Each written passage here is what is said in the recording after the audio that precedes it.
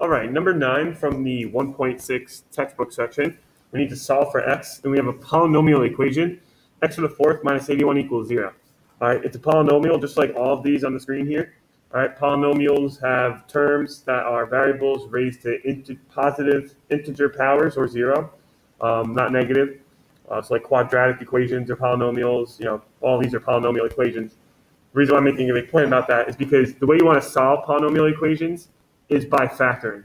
All right, if it's a quadratic, you have a couple different methods, but if it's bigger than a quadratic, your only option is to factor, all right, without using technology. Right, you can always use technology to solve an equation by graphing or either just tell them to cast to solve it, but you're going to want to know how to do it by hand as well. But the calculator is a great tool to check your work. And then down the road, when you start doing more complicated things, then like a word problem or something in calculus, you can just use the calculator to solve it. So know how to do it both ways. So we're going to factor this. Now this is a difference of two squares. All right, it's in the form a squared minus b squared, meaning like 8x to the fourth is a perfect square and 81 is a perfect square. And we know that we factor that by writing it as a sum and a difference multiplied by each other. All right, so this could be written as x squared squared minus 9 squared. All right, so in other words, a is x squared and b is 9.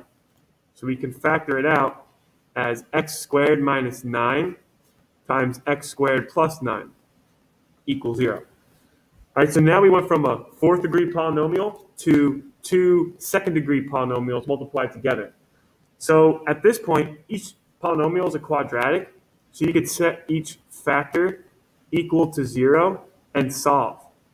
You could factor this more, and you could factor this more using complex numbers. We haven't talked about that yet, but we will down the road. But for now, you factor, and once you get down to linear and quadratic factors, you can just set each factor equal to 0 and solve. So add 9 to both sides, take the square root, and you get x is equal to positive or negative 3. All right, subtract 9 on both sides. X squared is negative 9. Take the square root, and you get x is equal to positive or negative 3i. All right, because the square root of negative 9 is 3i, and then because we're taking the square root, we want to add the plus or minus because a positive squared or negative squared will be positive.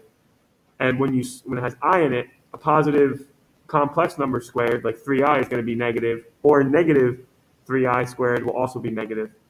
Because positive or negative 3 squared is always going to be positive 9, and I squared is always going to be negative 1. So that's how you get 4 answers there. And a good rule of thumb is a polynomial of degree n will have n total solutions. So this is a fourth degree polynomial. That's why we got 4 solutions here. All right, plus or minus 3i, plus or minus 3.